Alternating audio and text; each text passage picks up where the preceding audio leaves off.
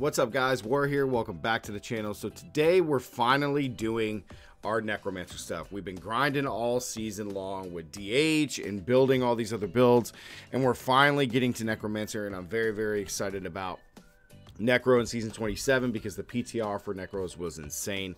And we finally got a couple builds together, so be on the lookout for the other necro videos that we have coming.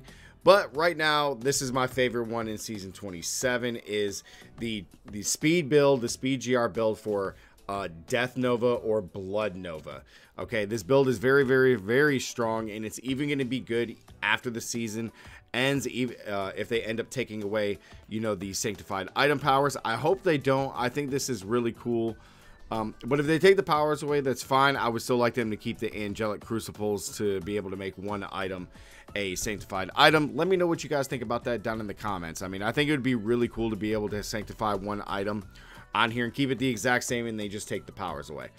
But either way, we have our Blood Nova build. It's a pretty standard build, guys. We haven't changed too much. The only thing that I will say that I kind of toyed around with was possibly Stone of Jordan or Brig's Wrath instead of COE. So you have those two options if you really want to kind of have some flavor to it. But to start off, everything is going to be done through your Siphon Blood, which is going to trigger our Death Nova or Blood Nova to deal a bunch of damage through our simulacrums. Okay, so you're going to need the full trag'ouls set. This is going to be dominating everything from our life spending abilities, which is our Blood Nova, so you get the increased damage there. We have paired it with Mantle of Channeling to be able to give you more damage when you're channeling Siphon Blood, since you should rarely ever manually cast this. Now, this is for GR speeds, so if you wanted to on the little minions, you could definitely just cast Blood Nova, no problem. But you got Channel or Mantle of Channeling to do even more damage and take some damage reduction there. All right, so we paired this with the Guardian set. All right, you're going to be using Ogduls for pushing, but the Guardian set on this build for speeds just deals a crap ton of damage. I mean, it gives you your boost to all your base strength, dexterity, all that good stuff. So this is a really good set. If you didn't want to run this, you do lose out on a lot of damage. You could use Dante's Binding and then swap these two to Ogdul, swap your boots to the Stuart Greaves, and then just put Mantle of Channeling into the cube. But basically, that's your push build. But Guardians is very strong. Our rings and amulets, of course, you have to have Haunted Visions for your simulacrums. And then we have COE and Crispin's Sentence. You definitely want Crispin's Sentence to help you deal triple damage, which is fantastic. And then again, guys, COE you could swap for Stone of Jordan if you really wanted to, or even Brig's Wrath. It's kind of up to you. I just have COE in right now because I was testing it before we made this video. Our legendary gems we have in here, guys, are Bane of the Stricken, Bane of the Trapped, of course, and then Zaya's Stone of Vengeance for just more damage. You could swap Zaya's Stone of Vengeance for no, we got Bane of the Stricken in there. So yeah, you definitely want that.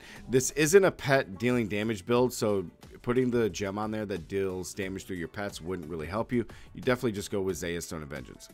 And then, of course, for our weapons, you have Iron Rose, which is necessary for the build. Attacking with Siphon Blood allows you to cast free Blood Novas for free. That's how we get to channel Siphon Blood and deal all our damage. And then, of course, with the Funerary pick, you want this to do Siphon Blood hits 2 additional targets. They take increased damage, and then we get the power shift is now 20% per stack to benefit all skills. And then we threw our Sanctified Power on here. Now, I haven't, you know, in the testing, guys, this really hasn't shown that, like, hitting enemies with Death Nova 5 consecutive time adds a spirit that afflicts an enemy with every 5th cast of Death Nova. Up to 3 spirits can be sent at the same time. So I haven't really seen like the damage difference here. Maybe my testing is really bad. I'm not paying attention enough, but that power on here is the one you want for sure. But it's just, I haven't noticed anything different, especially in speed. You're killing everything so fast that there's not really a way for hitting, you know, enemies 5 times that you really see the spirits come in and change anything. I guess the spirits that afflict an enemy is nice. Maybe it helps trigger Crispin's Sentence. I'm not really sure. I haven't really noticed the big difference here. But anyway, you want Funerary pick.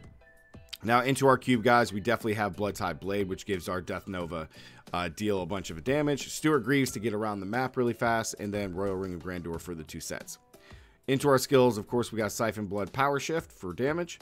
Then we got Death Nova, Blood Nova, Blood Rush Potency to get around the map, Aura of Frailty, and then Bone Armor Desolation for damage reduction and to stun all of our enemies, which will help trigger Crispin Sentence.